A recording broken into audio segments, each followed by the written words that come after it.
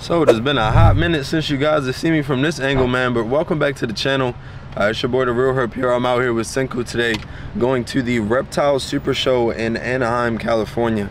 And if you guys aren't familiar, there are reptile shows where a bunch of vendors come out and they sell animals that are either imported or have been born in captivity, and that could be reptiles, amphibians, anything across that whole board. So snakes, frogs, turtles, newts, all different kinds of things. And you guys will see in some of the videos some of the cool animals that they have here. But just rule of thumb, it is a 2-day event, and you guys are going to see a lot of small enclosures for animals that may be larger and be inside containers that seem smaller, but to reduce stress, keeping them in those smaller containers is much better.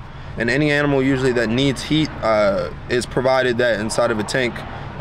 Let's say, for example, like a bearded dragon, they have like the tank set up with like all the different lighting, which you guys will see in the videos. But also, you know, as a conservationist and someone that wants to really get into wildlife work, it's definitely a teeter-totter of whether or not, you know, being someone that is so much into animals, how good it is to have these guys in captivity. So, you know, there's great keepers out there, people that are super experienced, and you know, they do great at keeping animals. And there's also people that come to these shows, they buy animals, do no research, and then take them home and keep them in enclosures that, you know, aren't ample for their survival. And ultimately, you know, some of those animals are hardy enough that they may survive a long time, and others, they may perish very quickly after they leave the show today. So, you know, anyone that is watching this video, if you ever do go to any reptile shows, feel free to look into any that may be around your area. Just be sure to do your research, education, Reddit threads, TikTok, pretty much everything is your resource. Take advantage of all of that, compare notes between people, and, you know, do your research and set up an enclosure before you buy these animals, because they are super important to have in captivity. A lot of these guys can be used as animal ambassadors for different zoos and things of that nature, and that provides education to people on that aspect, and, you know, also allows people to see animals that they may never be able to see in the wild. So, you know, I'm going to see some animals today that I've seen in Peru, Costa Rica, Dominican Republic, and those may be animals that some people may never be able to see. So having them in captivity, you know, it provides that ability for people to make that eye-to-eye or that hand-to-hand connection, and, you know, just appreciate nature even more. So welcome back to the channel. Like I said, man, hope you guys enjoy the videos. Let me know what you think down in the comments. What's up, everybody? Brian here at the Reptile Super Show in Anaheim. It's been incredible so far. We brought about 250 geckos with us. It's been amazing being able to put faces to names of all you guys we meet on social media, letting kids handle the reptiles, teaching them about them, building that respect for the animals at a young age. It's been a beautiful show so far. We've had a great time. Thank you for everybody that came out and joined us. It's been a beautiful day.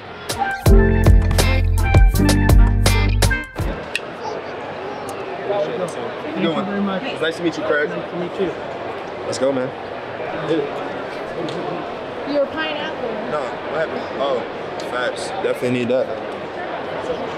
But no, what I was about to say was, so guys, whenever I come to these reptile shows, they always have these magical little hooks. And you guys know that I like to go out and play in the jungle, so I had to get myself a little telescoping hook to help me catch bushmasters out in the jungle, man. So shout out to Craig from Millipedes and More for this long telescoping hook system. All right, let's go.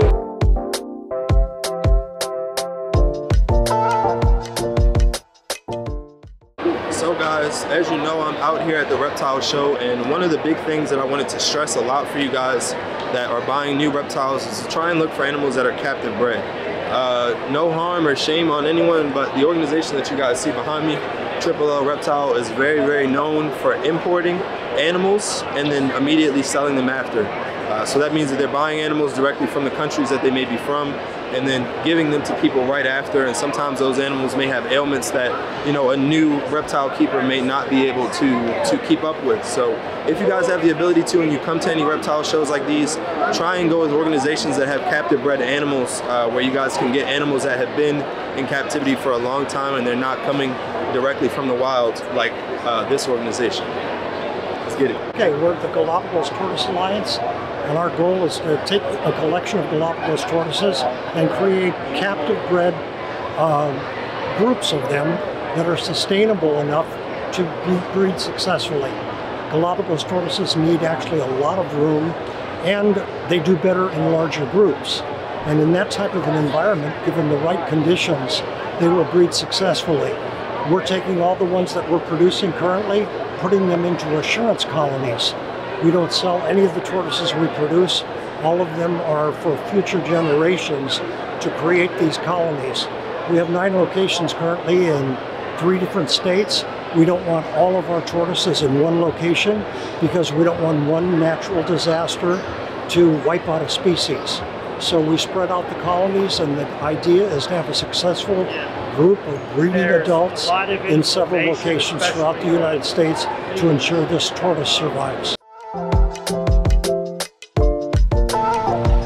Oh man, just wrapping up another day out here in beautiful sunny California. And as you guys saw, the Reptile Super Show is an amazing place to come out and see a plethora of animals. Like I said previously, reptiles, amphibians, some birds. We saw all different kinds of dogs as well, a lot of Malinois. But it's just an amazing place to come out and meet like-minded people, which is something that, you know, I don't come across too often, unfortunately, unless I'm actually doing something in my line of work. There is a lot of ignorance that goes on in the world in regards to, you know, conservation and climate change and things of that nature. So I try and educate people as much as I can. And, you know, this weekend it felt like a great deed to come out and, you know, tell people how much I love, you know, wildlife photography and seeing these animals in the wild, but as well how important it is to conserve those species. And you know, a lot of this captivity and the breeding that goes on within these organizations and some of these facilities is very, very important to making sure that a lot of those things stay present. They provide funds for different organizations and things of that nature. So there's just a lot of things that go hand in hand with a lot of all the stuff that goes on in the reptile community. So hope you guys enjoyed the video, man. As always, please be sure to drop a like and leave a comment if you guys have any questions. Hope you guys have a great day, man. Reptile signing out. These are good boys, huh? All right, let's slide, kid.